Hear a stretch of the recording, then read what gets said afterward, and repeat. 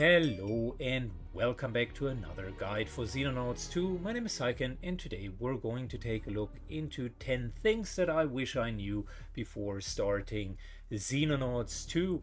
A summary of the most important findings from my side in a concise and no repetition manner. So let's jump into the 10. Tip number 2. Building multiple radar relays increase the detection radius. Whenever you are trying to build a base, you see 3 circles. The inner one is for 1 radar relay, the middle one for 2, and the outer one for 3. Plan accordingly. You would want to have 3 radar relays, but you also would want to make sure that at the beginning you at least have some landmass to play with. So that is going to be very important. You can only detect UFO activity within the detection radius of your bases. Tip number 3. Certain base buildings can be upgraded, so plan accordingly. In particular, the generators can be upgraded later to Alerium generators. The laboratories can be upgraded to quantum laboratories relatively soon. The workshops can be upgraded to nano workshops relatively soon, and the missile batteries down here can first be upgraded to laser batteries and then later to gauss batteries, dealing more damage.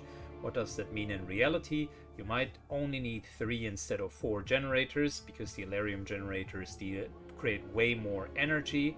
You potentially only need 2, maybe 3 laboratories instead of 4, because the nano laboratories are actually quite good. The quantum laboratories, the nano workshops are so good that you definitely only need 2 workshops of it. And the missile batteries, if you are upgrading them to Gauss level, 3 batteries will be enough to kill every single UFO 100% of the time, so there's no chance that they come through your base.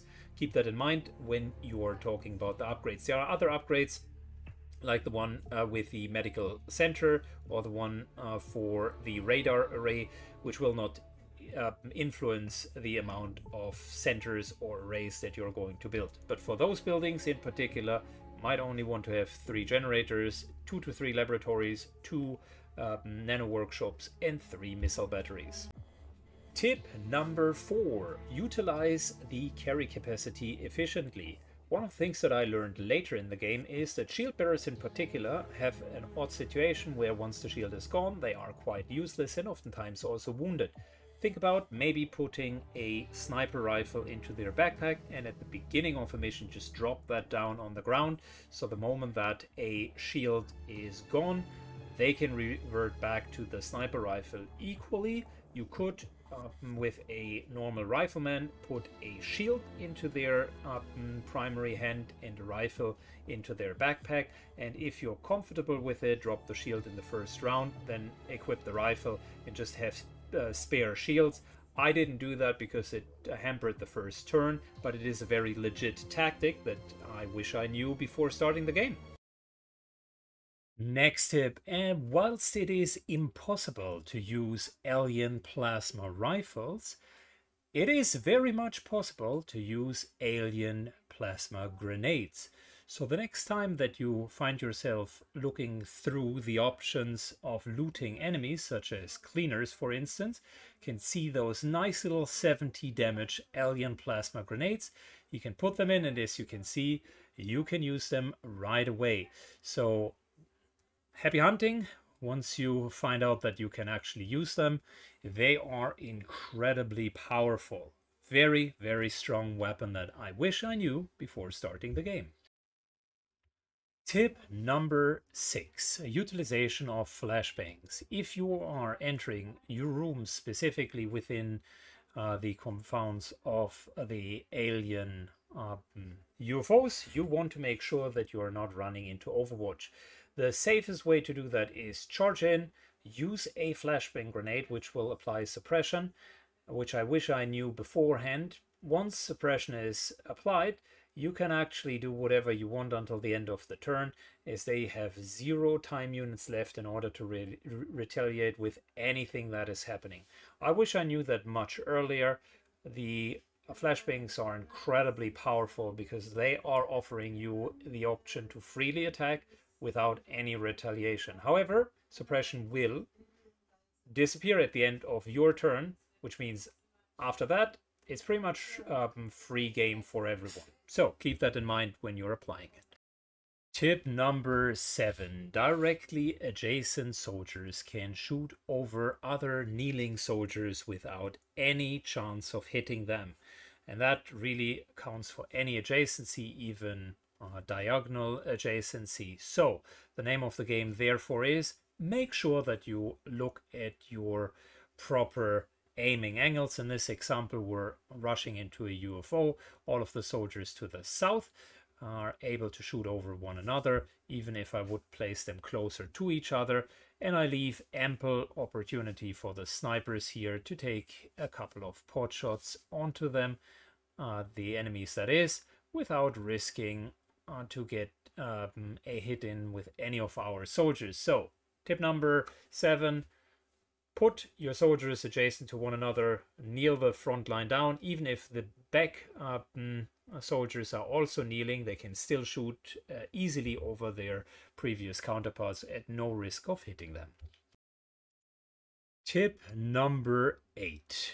Flares are extending the vision range during night. I wish I would have known that beforehand. Aliens do not suffer from vision range during night. You, however, majorly do. And flares are a great option to extend that vision range. On top of it, turning around for throwing flares does not take any additional time units, which is rare. So take this as a free option to actually go wherever you want, and make sure that everything is really well lit. As you can see, you're freely turning. You even have enough time left over to turn or hunker down whenever you want. So great option. I wish I knew how good flares are and how important they are for night missions. Tip number 9. Explosives destroy loot, but only if they land the killing blow. On top of it, some explosives reduce armor quite nicely. Demolition charges in particular are great for both of that. They strip off a lot of armor from the target, and if you open with them, you do not only remove cover, but also reduce armor, and you're not destroying any loot. But be mindful, if you're finishing aliens, you're going to lose their weapons and their loot in the process.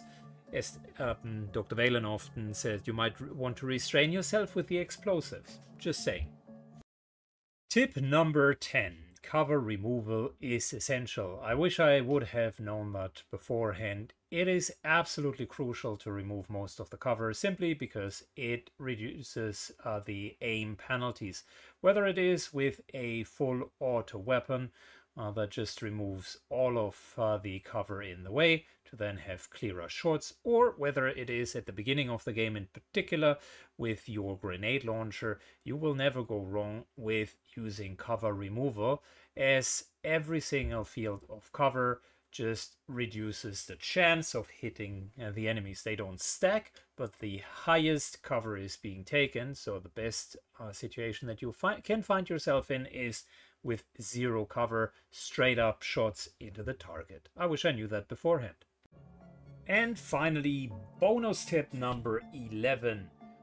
In terms of accuracy, keep the following thing in mind. There are a couple of things that stack within the game, and you should be aware of it. The penalties of range, cover, smoke, aka vision penalties, and positioning all stack with one another, but individually take the highest version of them. What does that mean? The ranged indicator, there's only one range indicator. Every weapon has a certain amount of range. With a sniper, 30 tiles. The moment that you go above that range, there is a drop-off. The sniper is the exception, as there is zero drop-off, but let's use the heavy weapon as an example. That does have a 1.5% drop-off per tile after 20 tiles. So that is penalty number 1, which stacks with the cover penalty. Cover penalty is typically 20% for low cover, up to 50% for harder cover, which could be corners, up to 100% for total concealment. So soft cover 20% and range can stack. Thirdly, vision penalties. That could be night vision penalty for just barely seeing the enemy, but more often it is smoke. Whenever you blow something up or use smoke grenades, every field of smoke incurs a cumulative 20% penalty. However, night and smoke do not cause the same penalty to stack. Just like cover, where you're only taking the highest penalty, so 50% for instance for a corner, it doesn't add up all of the other 20% or 40% cover penalties on top of it. And then finally crouching, which is another 20% penalty. So say if you're trying to hit someone in a long range behind some cover who is crouching, and on top of it there might be one field of smoke in between, that is a range penalty of whatever the penalty is. Say 10 fields extra range here with a heavy weapon would be 15%. Then you get the cover penalty, that could be 20 or 40% depending on what cover they are standing behind. Then on top you get one tile of smoke in our example, which is another 20% penalty, and then on top you maybe give the penalty for them crouching of another 20%. So you could end up with an 80% penalty. The way the penalties work is, whatever the hit chance is, they're reducing it by X%. So if there is a lot of smoke and cover in the way, and if the enemy is hunkering, no matter which weapon you're using, you're not going to hit. Respectively, the enemy is not going to hit, which is more why I'm saying that. Be mindful of the objects that stand between you and the enemy, because if you take good cover, you're not going to get hit, and that is potentially the most valuable tip for you out of all of them. Good luck on your endeavor. Xenonauts 2 is an unforgiving game, and I hope the 10 tips here, plus the bonus one, were giving you good enough start to beat the game finally. Thanks for watching. Take a look at all of the other guides that I have for Xenonauts 2, and good luck on your journey. Take care.